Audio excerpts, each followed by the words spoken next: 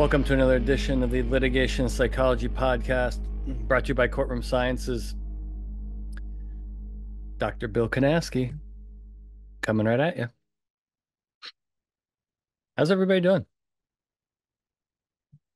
I gotta tell you, I love me. I love me a good apple. Now, I'm more of a green apple guy than a red apple guy. Gotta be honest with you. Little Granny Smith, love me some green apples. The problem, though, this is my rant for the day. The, so now they put these stickers on each damn apple, and these things are impossible, and I mean impossible to get off. Now, I'm a dude, don't have any nails, right? No nails. And I get this great apple, and I just want to eat the apple, and I cannot get these damn stickers off of the apple, and I end up just putting my thumb right through the apple. I destroy the apple before I eat it. Is it really necessary to have a sticker on each apple with a barcode? Man, are they putting crazy glue on these stickers? You know what I'm talking about. And you could be a red apple person. You've got the same struggle. Man, making me nuts. Gosh. Oranges? Nope. Mm-mm. See, I got my orange right here. No sticker.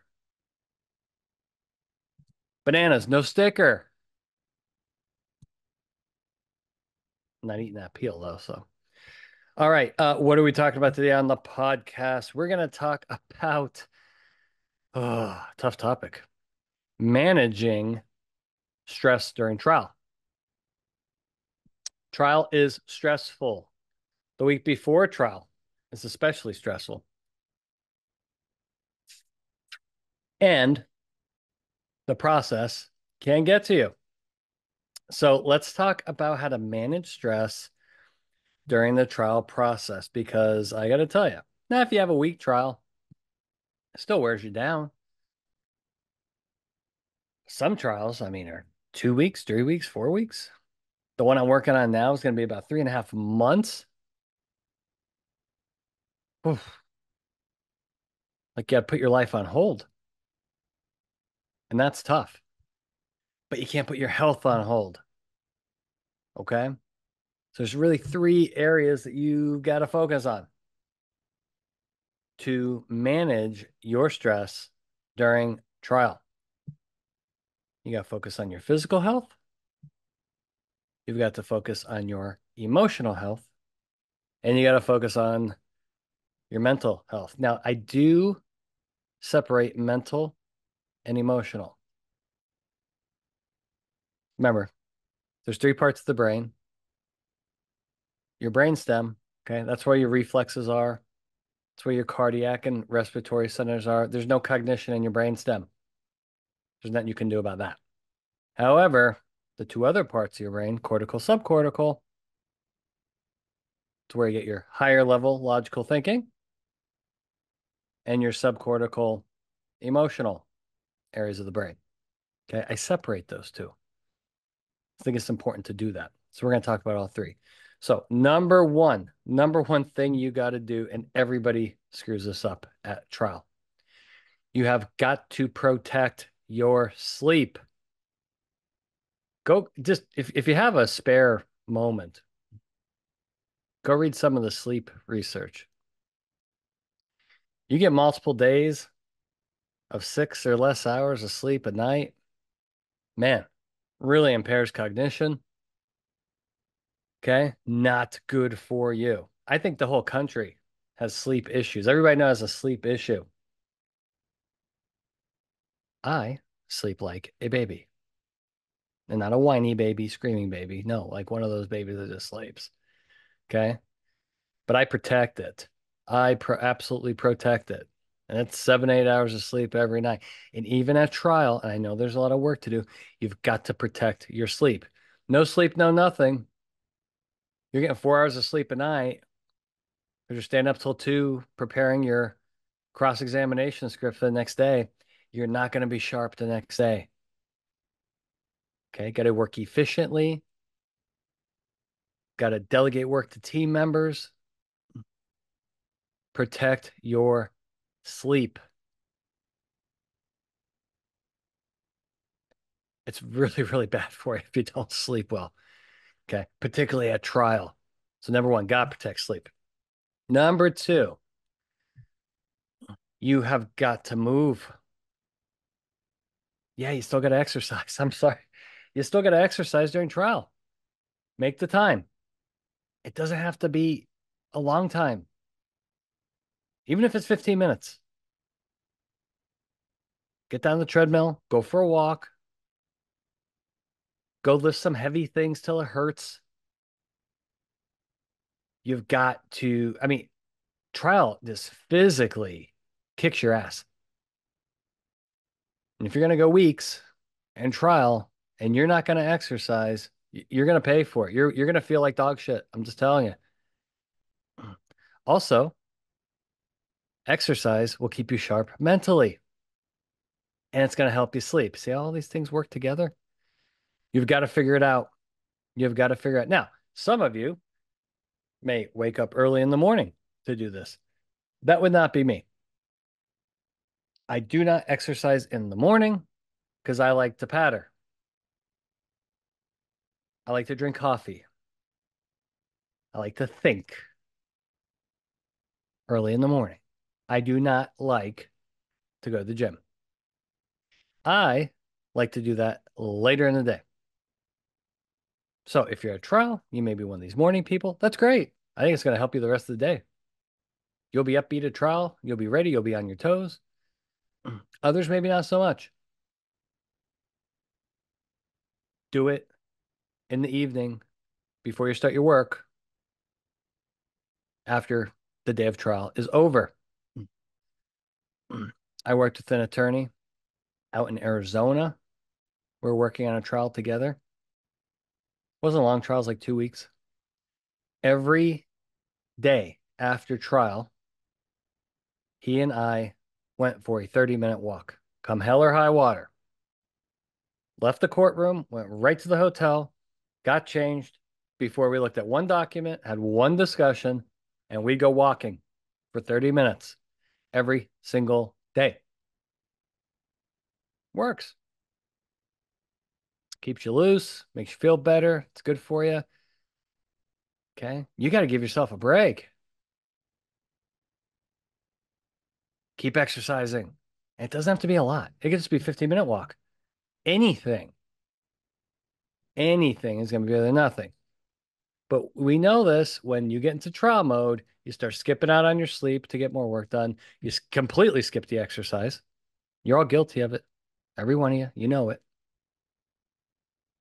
And then another thing that gets just terribly skipped, horrible, your diet. Do you know how many trial attorneys I know that just completely skip lunch at trial? They just work. It's not good for you. If you want to think better, you got to eat right. You want to think better, you got to move. You want to think better, you got to sleep. All this stuff works together, folks. But people get in the trial mode, and boy, they're just work, work, work, work, work. And you start skipping very important health behaviors. I absolutely feel the more physical healthy you are, the better you're going to do at your trial, the better mental acuity you're going to have versus running yourself into the ground. Okay. I think it's really, really important. Really, really important. So how do you accomplish this? You got to make a plan. Plan number one. Okay. I am protecting my sleep. I am going to sleep. And you pick your time and you got to get, yeah, 6 hours, not enough. Got to get at least 7. Go look at the research, 7 hours. So you figure that out, and that's your protected time. No one's messing with that. You're not working past that time. Okay. Number two, you plan your exercise activity. Want to wake up early in the morning and go for that walk? Go. You're more the afternoon, evening person? Save it till then. You protect it. And then number three, do whatever needs to be done to get your healthy eating in. And do not be skipping meals. You attorneys are bad with that. I don't eat during trial. I mean, do you know how many times I've heard that? Don't eat lunch. Well, if you're not, what do you do? I work during the lunch break. Okay. Well, okay. You can work and eat at the same time.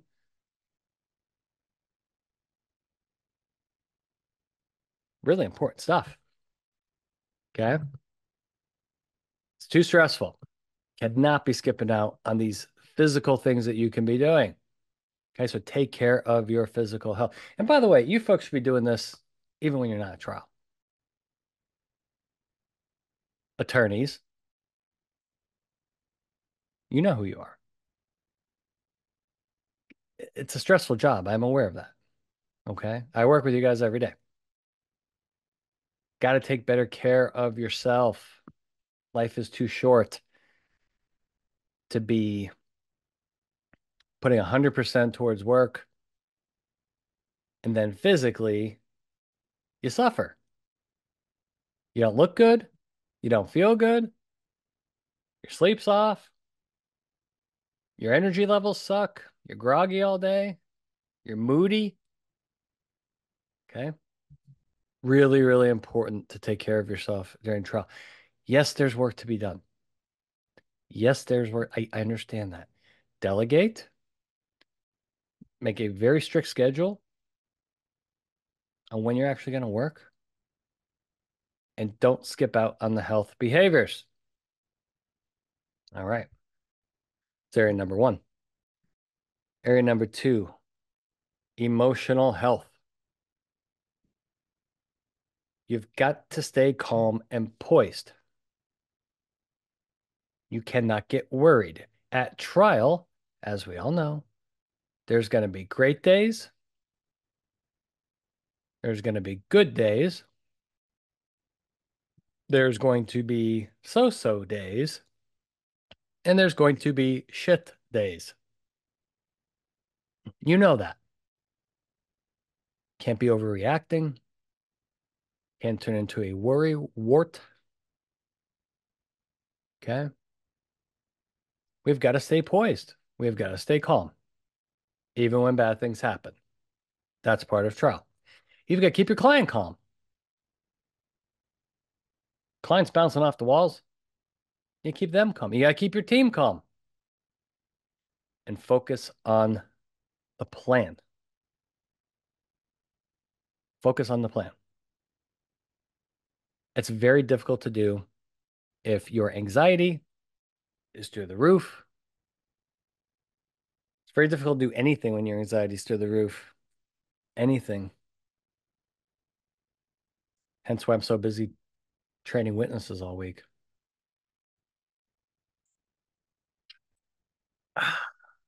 Man, it's like 175 degrees outside in Orlando right now. 175. That's the official temperature. At least that's my story. I'm sticking to it. Brutal. Brutal. But talk to me in February. Talk to me in February because I'll be just fine being right here in Florida. Yeah, emotional. And it's hard. There's a lot of pressure. Pressure from maybe the insurance client, your client that's sitting there with you at trial, your witnesses, your team. Got to keep it together, folks. Got to keep it together.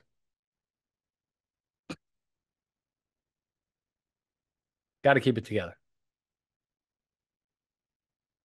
But it's hard. Trials are stressful.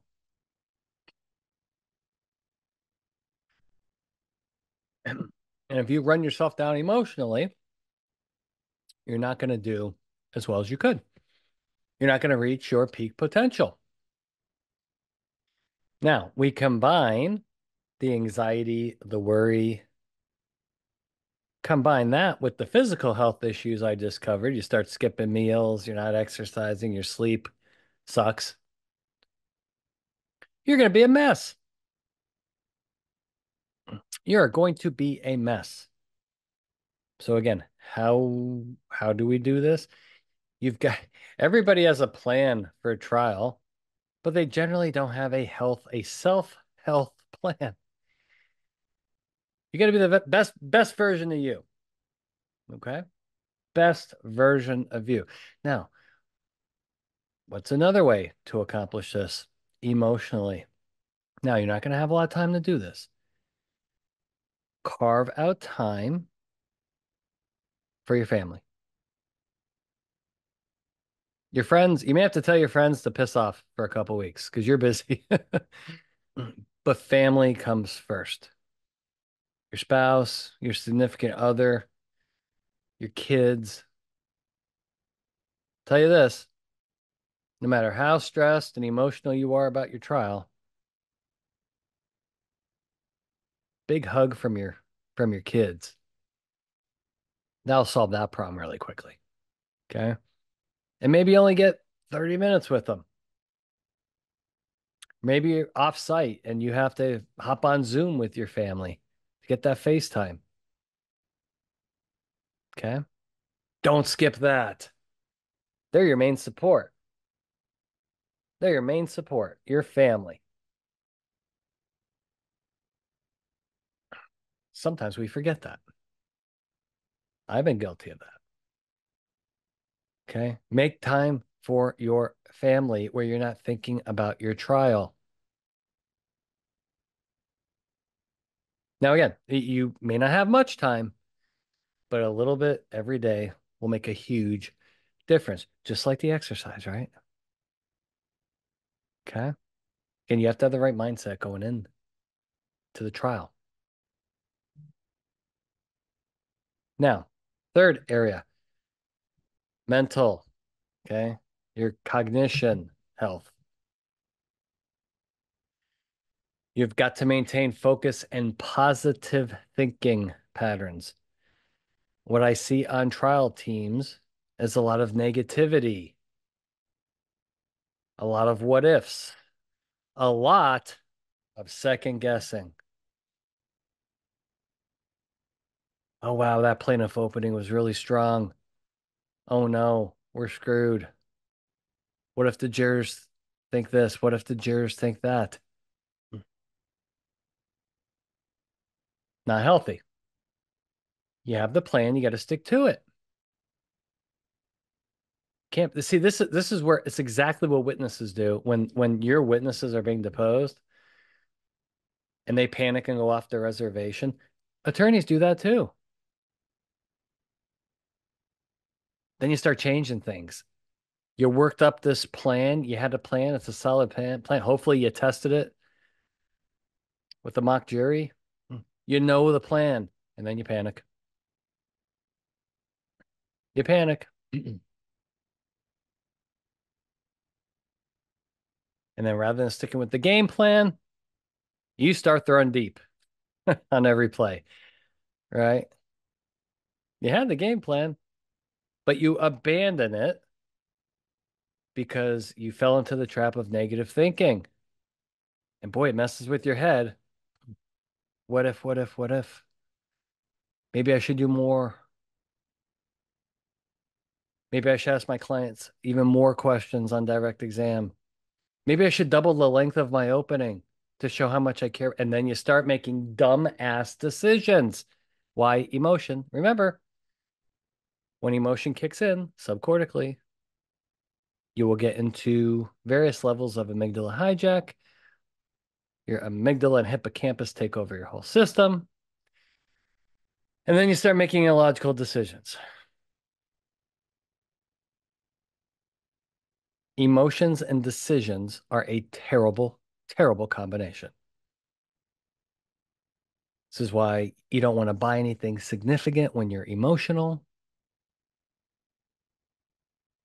because you'll either buy something really stupid or you're going to overpay for it because you're not thinking.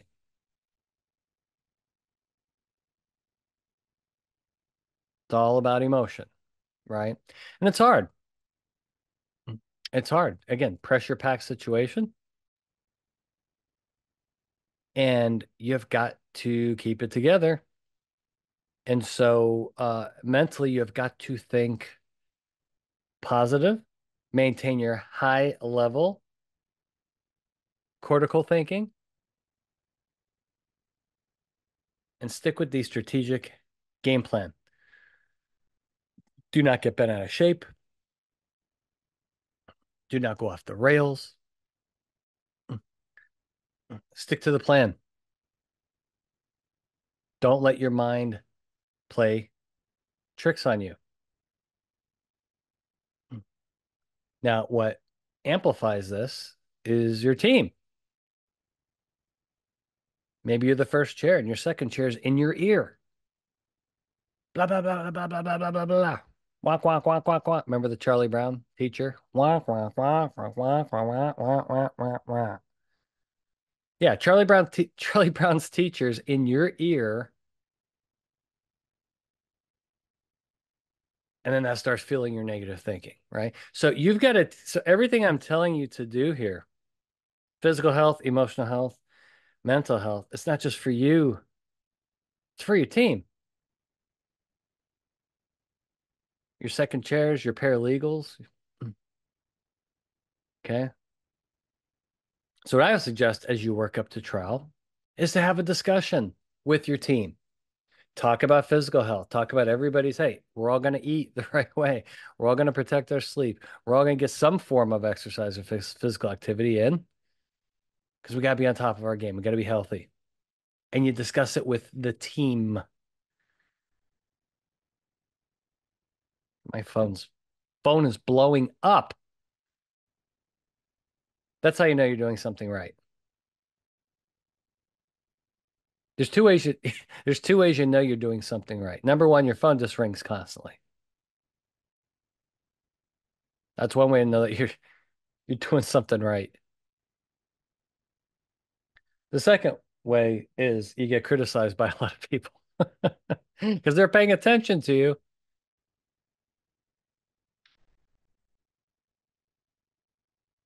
Like Ric Flair says, Ric Flair, woo, you may not like it, but you better learn to love it because it's the best thing going today. Woo. Miss Ric Flair. Miss Ric Flair. He's still out there, barely. You've seen him. He looks terrible. He looks terrible. He's always getting into trouble. Always getting into trouble. But it's important to have this discussion with your team. Keep everybody's head straight. Okay. Team meetings, morning of trial, right after trial. Okay.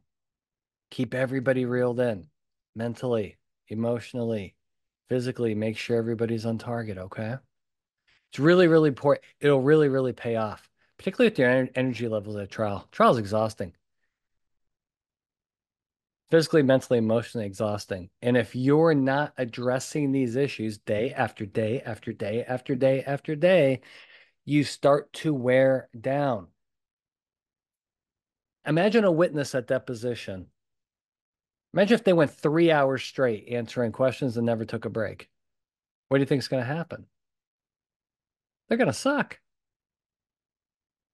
They're physically worn down, they're mentally worn down, they're emotionally worn down. That's why breaks are so important, right? Same thing for you, trial attorneys. When you're in trial, you've got to keep it together on these three levels. You got to stay on the same page. You got to communicate effectively, not emotionally. It's another problem I see on trial teams, a lot of emotional communication. Again, that's what that negative thinking. The negative thinking gets you emotional, amygdala hijack, boom, there you go. Remember, the emotion comes secondary to cognition. Let me repeat that. Emotion comes secondary to cognition, meaning how you perceive a stimulus will determine on whether you get emotional or not. It's not the opposite way.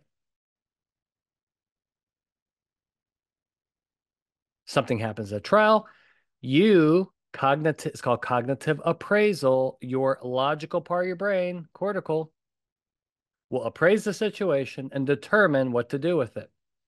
And if you're a negative thinker, your brain's going to go, oh shit, I don't like this.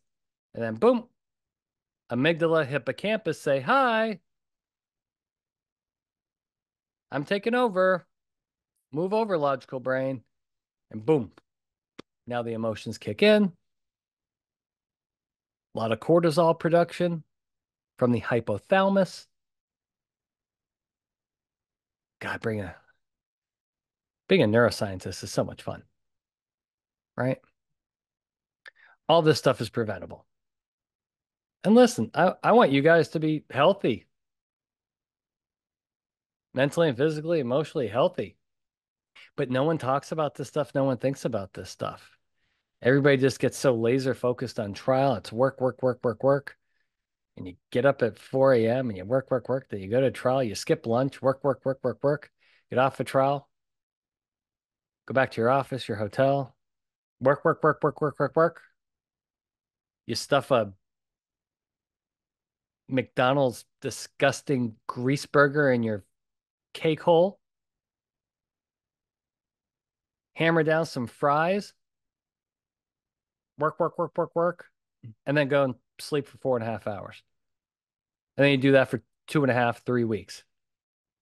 That's terrible. Hey, by the way, go do that when you're not in trial. Let me know how you feel. It's terrible. Plan ahead. Take care of yourself in these three areas. You're going to be far more effective in the courtroom. By the way, since I talk to jurors every week, they notice when you feel like dog shit. They notice. It's obvious. Why? Because you look like dog shit and you sound like dog shit. You're at counsel's table, your posture's off, your facial expression sucks, you've got bags underneath your eyes, you're questioning witnesses, your tone's off. The jurors pick up on all this, right? How do you want to present in front of jurors? You want to appear healthy. You want to appear energetic and into it. You want to appear mentally and emotionally strong and confident. You can't do that if you're sleeping 4.5 hours a night and skipping meals and thinking negatively. So all of these things I'm talking about, they all work together and they do one of two things. They work together to exponentially multiply into something bad, or they work together to exponentially multiply into something positive.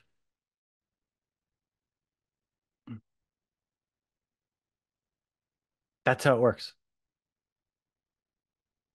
That's how it works. And I think it makes a big difference in the way you're going to perform in the courtroom. I think it makes a massive difference how a jury perceives you.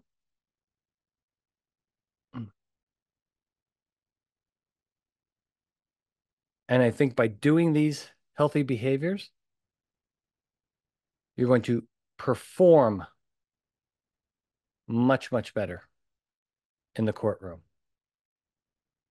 You're going to look better. You're going to sound better. You're going to feel better.